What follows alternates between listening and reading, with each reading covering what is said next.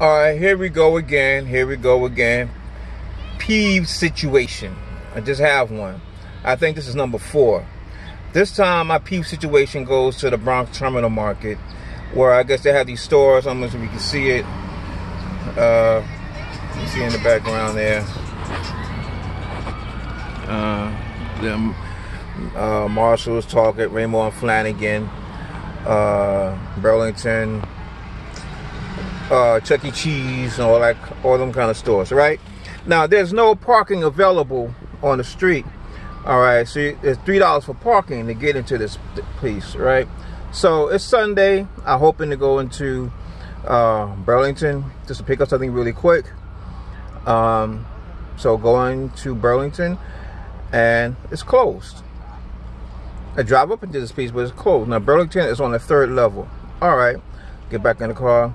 Now, I'm going to see me try Marshall's. Marshall's on the 6th level. I drive up to the 6th level.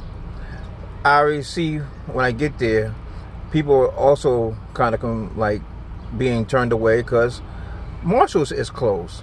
It's Easter Sunday, which I can understand. Marshall's, Easter Sunday. I can understand the stores being closed for the Sunday for a religious observance.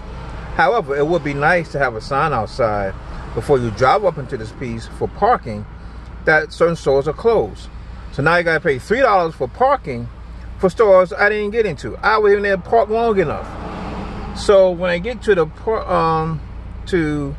parking attendant, young man, he's just there. He's not really part of management, nothing like that. He don't know. He just said, well, we got a sign. He puts out an 8.5 by 11 piece of paper that certain stores are closed for Easter Sunday. A little piece of paper. A little piece of paper compared to this big old thing. A sign out there. How you gonna know, see that? A piece of paper, 8.5 by 11 on that big sign. Really? So I gotta pay $3 for parking for really not parking. Thank you, Bronx Terminal Market. Thank you.